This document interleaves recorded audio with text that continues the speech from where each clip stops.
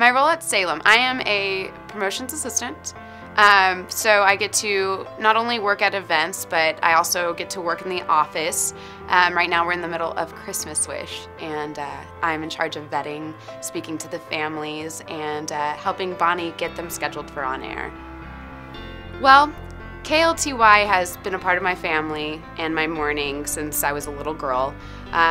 However, I actually came upon an event at Metro PCS and was approached by Jay Jensen to come aboard and join the team, so here I am today. Right now, the most challenging thing at Salem is Christmas Wish. It's very emotionally hard.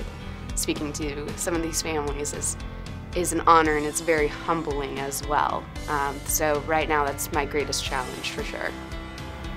Celebrate Freedom was actually surprisingly incredible.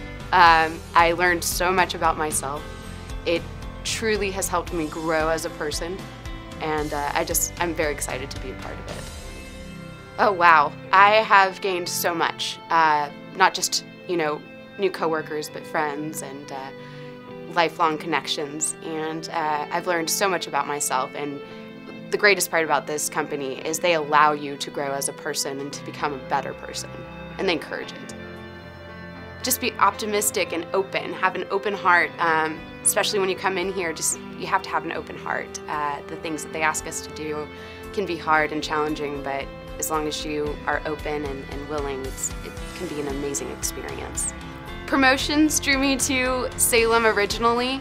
Now that I'm in Salem, I actually would love to work towards sales, work towards maintaining a career with this company. This has just been the best experience of my life, and I wouldn't change it for the world. Meeting the listeners.